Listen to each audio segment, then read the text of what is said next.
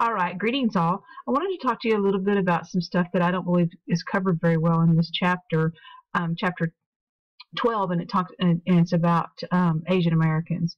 One of the things that we see happening to groups of people and over again, not just Asian Americans but also Muslims and others, is the prejudice that happens after major events. During World War II, when the Japanese bombed Pearl Harbor, which essentially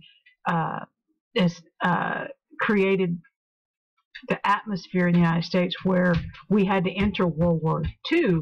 For years, several years, we had stayed neutral and tried to stay out of World War II. But when Pearl Harbor was bombed, not only the government but the people, citizens of the United States, felt like we needed to jump into the war, and you saw many men in the country go to recruiting stations and begin to sign up en masse to fight the Japanese.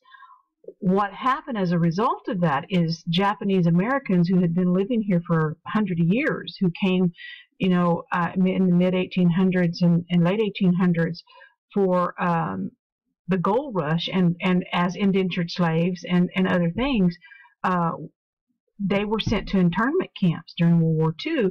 They were stripped of their land. They were stripped of their businesses. They lost essentially everything that they owned and were sent to internment camps for the rest of the war. And which was essentially 3 to 4 years, or perhaps more for some of them. But what all that created is a backlash toward Pearl Harbor created a backlash toward Japanese Americans.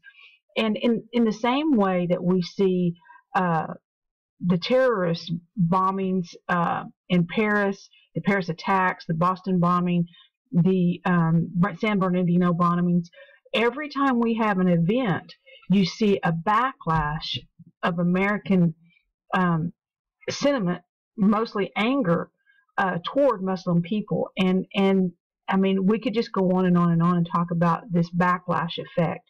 I think it's something to be aware of.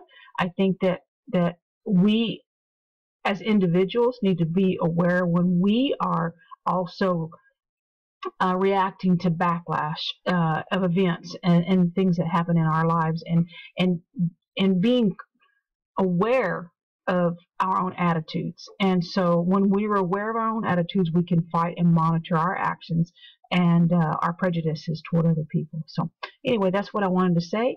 In addition to that, I've got a video I want you to watch. So enjoy. Bye-bye.